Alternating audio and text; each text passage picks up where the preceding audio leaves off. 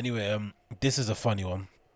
Supposedly Boris Johnson thinks he did a good job with the coronavirus in the UK, which I'm still having problems kind of wrapping my head around. I think most people are in the same position, right? You have papers in the UK telling us that um telling us to rescue our summer holidays, right?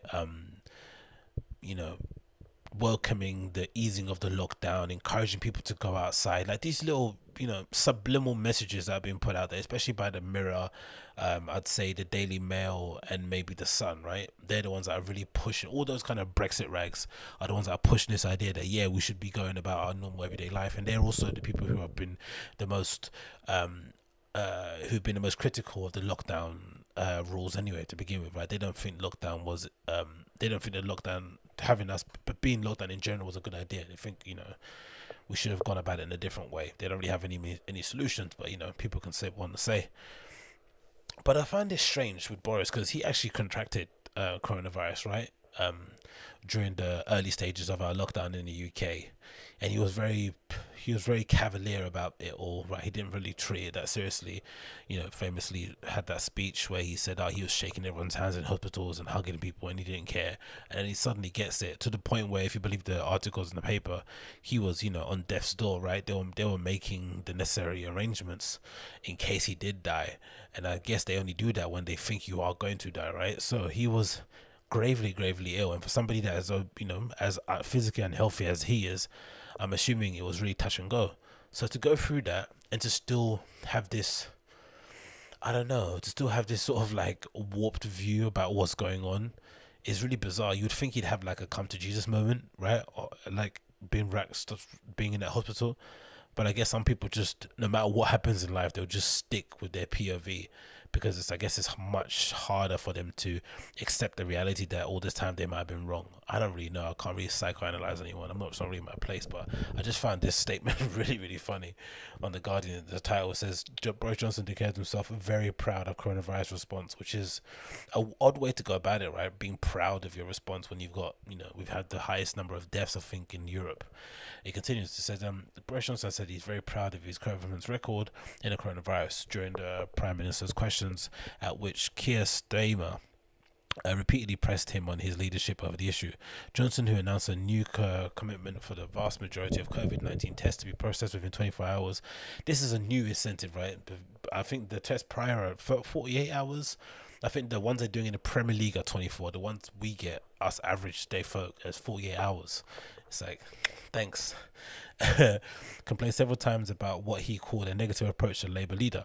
In response, Stamer said the Prime Minister was confusing scrutiny for attack.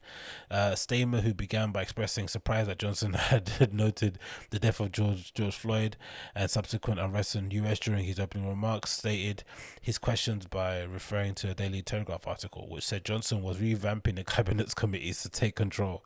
Imagine all this time this guy didn't do. What's he been doing then? If he's just taking control now, what has he been actually doing? Fair enough, he was ill, but you're back to work now, right? It's like that person that goes on holiday at work and they just start rambling on about their holiday for you. You've got, when you go on holiday and you're at work, and you come back at work, so, and you've just been from holiday, you've just been at holiday, whatever, you know what I mean. You've got a week to talk about your holiday. A week. Sometimes I say 3 days. After that period is over, you can't mention your holiday again. It's done. It's kaput. Your holiday is gone. So with this guy, if you're ill and you come back to work, you probably get less time. You probably get 2 days of people feeling sorry for you and wanting to offer you tea and get you a coffee and asking if you want any lunch. After that, it's just done. You can't mention it again. But this guy is just, I don't know. What is he still? And who was in charge whilst he was like taking his foot off the pedal? Bizarre, innit? He said, Temer said the Prime Minister was confusing scrutiny for an attack. Stamer, who began expressing his surprise, so I mentioned before, he said, started his question by referring to the Telegraph article which said Johnson was revamping the cabinet committees to take control of the response to the coronavirus.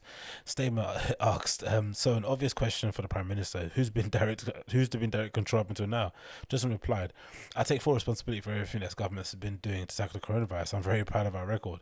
If you look at what we've achieved so far, it's very considerable. We have protected the NHS, we have driven down the death rate, and we are now seeing a far fewer hospital admissions. That's expert politicking, right? You get asked the question, clear as day as this, right? So an obvious question for the Prime Minister is who's been in direct control up until now, and then he answers it in the most about answering kind of way, right? In the generalities, right? Like, I take full responsibility. Then you assuming he's going to say somebody, but he doesn't say anybody. He just kind of moves the goalpost to somewhere else. It's like expert. He's really good at kind of deflecting questions. He never answers any question unless he only answers questions he wants to answer directly. I guess most politicians are like that, right? Can't really blame him for it, but bloody hell, it's a wizard at that, isn't it? Continue, says he's added, I think what the country would like to hear from him is more signs of cooperation in that endeavor.